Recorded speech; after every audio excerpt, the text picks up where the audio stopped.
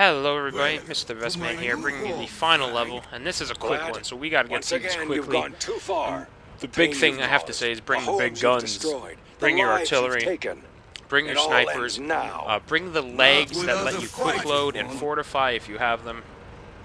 And basically what you're gonna want to do is just sit down and start shooting. Shoot. If you have your artillery, if you have your snipers, it will go by pretty quickly. What you actually see me and Todd using here are, they're called the topiary trimmers. They're machine guns. They take up 3 slots, and as you can see, they do tremendous damage against this boss.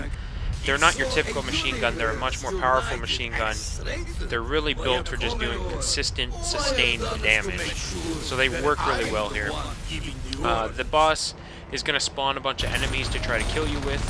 If you have multiple people with you, all you have to do is just ignore them and shoot the boss. He'll go down so quickly it won't matter. If you're by yourself, you can still ignore them for the most part. Make sure you're in a salt trench, make sure you have the fortified quick load legs, and just kill him as quickly as you can.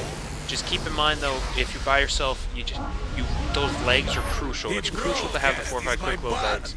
If not, you're going to have a really hard time with this, and you might not win. You can try to fight off the bad guys, but they're just going to do a lot of damage to you.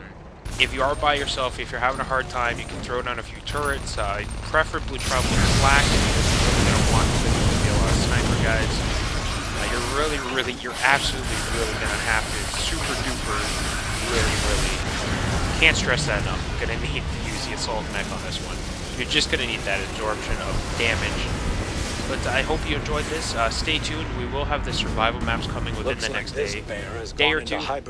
And we also have a big written guide going up as well, so check that out. But I thank you for watching.